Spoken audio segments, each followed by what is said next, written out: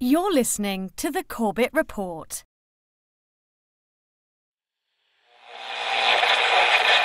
High oil prices helped ExxonMobil boost its profits to nearly $11 billion in the latest quarter.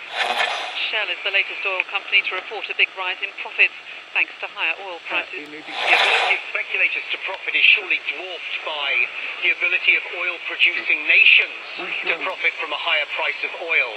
Maybe the easiest way for these guys to make the money? Manipulate oil back above $50, even $60. Oil. From farm to pharmaceutical, diesel truck to dinner plate, pipeline to plastic product, it is impossible to think of an area of our modern-day lives that is not affected by the petrochemical industry. The story of oil is the story of the modern world. Parts of that story are well known. Rockefeller and Standard Oil, the internal combustion engine and the transformation of global transport, the House of Saud and the oil wars in the Middle East. Other parts are more obscure.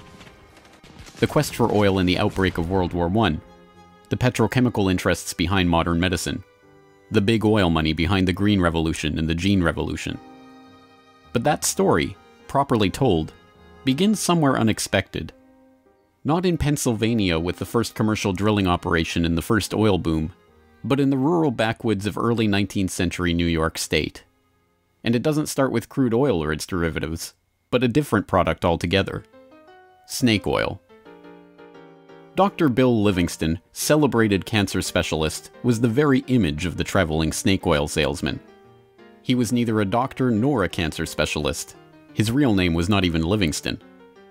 More to the point, the rock oil tonic he pawned was a useless mixture of laxative and petroleum, and had no effect whatsoever on the cancer of the poor townsfolk he conned into buying it.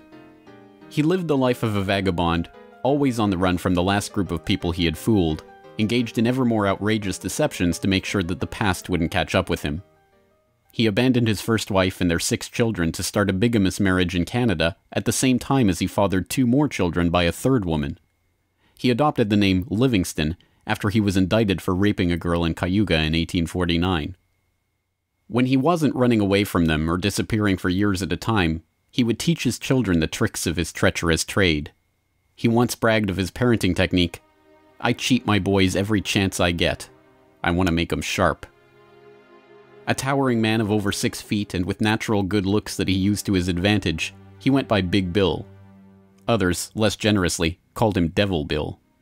But his real name was William Avery Rockefeller, and it was his son, John D. Rockefeller, who would go on to found the Standard Oil monopoly and become the world's first billionaire. The world we live in today is the world created in Devil Bill's image. It's a world founded on treachery, deceit, and the naivety of a public that has never wised up to the parlor tricks that the Rockefellers and their ilk have been using to shape the world for the past century and a half. This is the story of the Oiligarchy.